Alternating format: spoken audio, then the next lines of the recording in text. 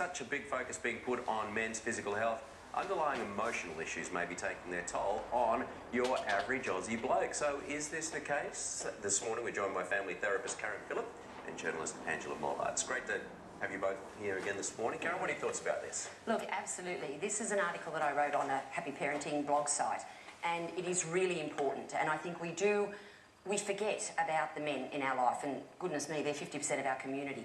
And a lot of men will be tough. They'll stand up. They can't go to the mates at the pub and say, oh, look, you know, how you going, mate? Well, you know, I've had this problem, yeah, and I'm emotionally overwhelmed and I don't know what to do about it. They'll go, whoa, you know. But women, they band together. They've got a very strong group. They can talk, they can share. Men don't. They feel that they need to be strong, and if they do appear to be vulnerable, then they're weak. And that's the problem. And they do have emotional issues, like anybody. They're a human being.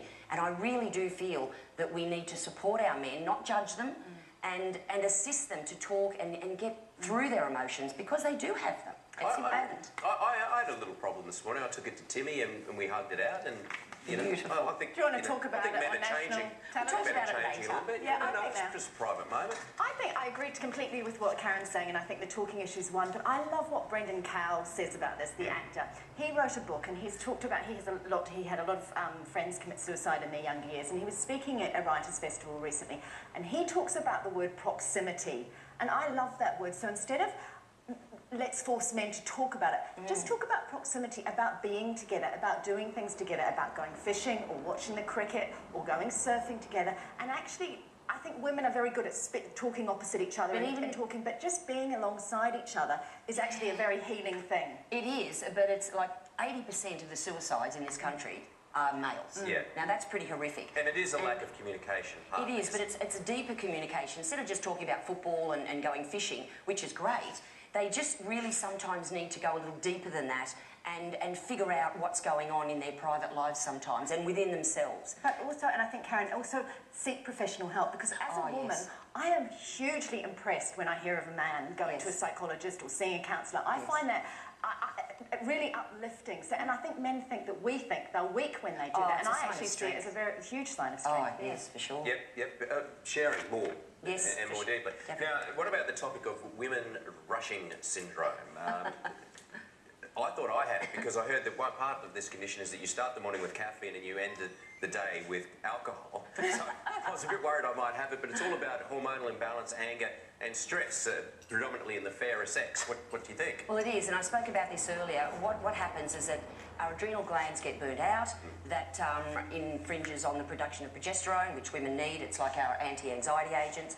And when that experience overcomes us, we become very emotional. We can become aggressive. We can become very tired. So it's not a syndrome.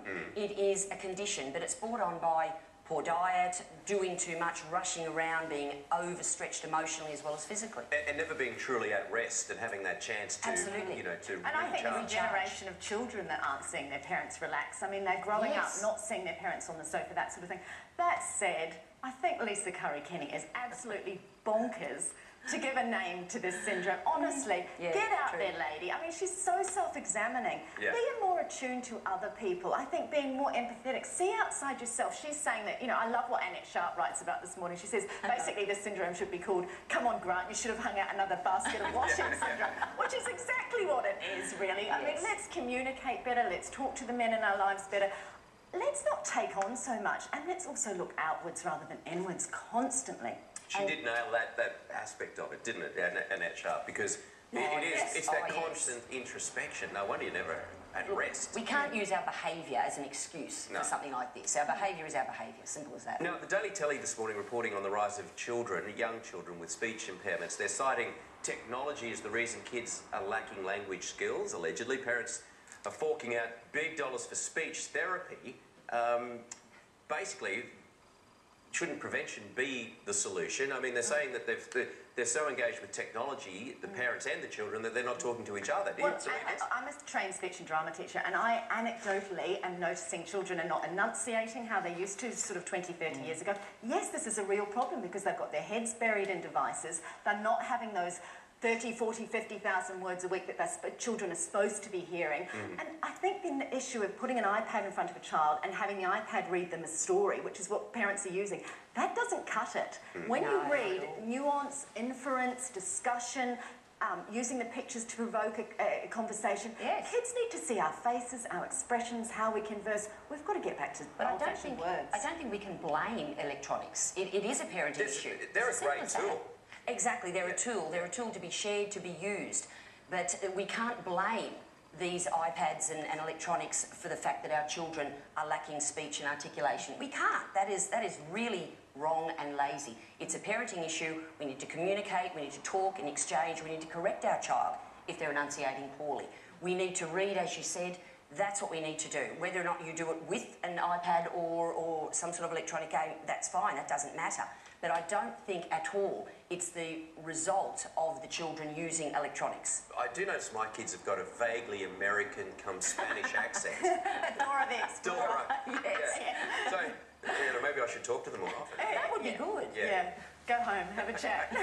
That's a good idea. Thanks very much, ladies. Great talking to you. Thanks, Kev. Back to you, Deb. All right, Cam, we've got some good